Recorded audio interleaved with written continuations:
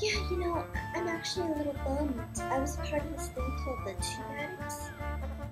The TubeAddicts what? No, the TubeAddicts on YouTube. I made a few funny videos for them, or at least helped them.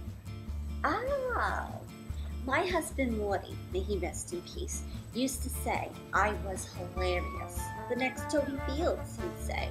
I could have been big in the Catskills, and I knew a guy that worked at Grossinger's. He was the maitre d', and he knew how much I liked meat.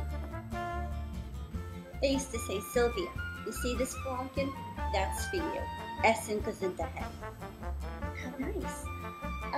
I'm just a little bummed because the season's over now, and I'm not sure if I'm going to be coming back for season 2. I never understand why shows have seasons. You watch a show, like the one with that girl from The Thing. You know, The Thing. And what do they do? The second you get into it, blam, it's canceled or the season's over. Such a shame. Right. Well, I'm gonna try not to be sad because I really did get a lot out of it. I met some amazing people, and now they're really good friends of mine. The internet's an amazing thing. It sure is. I couldn't get my tickets to Boca without it. And I met a very lovely man named Stanley playing online mahjong.